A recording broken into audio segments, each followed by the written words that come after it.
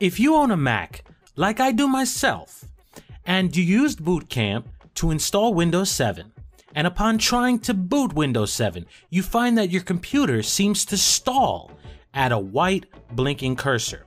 Now, sometimes it can take a minute to get past that. Sometimes it can take an hour.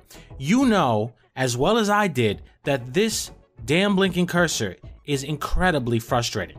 Well, there is a solution to this. It's called EasyBCD.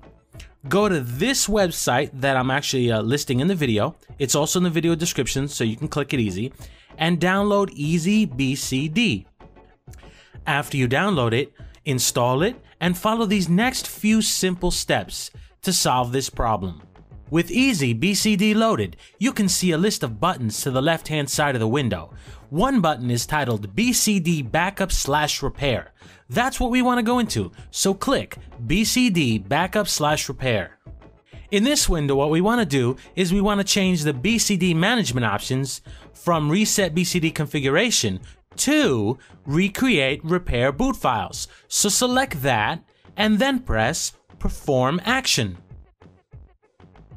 Once the pop-up goes away, what we want to do is click the button on the left-hand side that's titled the BCD Deployment.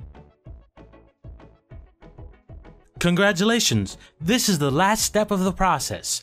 All you have to do now is make sure Install the Windows Vista /7 bootloader to the MBR is the option selected, and press Write MBR.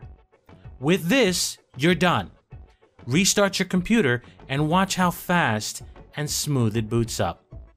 Well, I hope this video has helped you. If you like the video and you want to see more like it, do yourself a favor and subscribe to Fix It, Fix It, Fix It. Thanks for watching.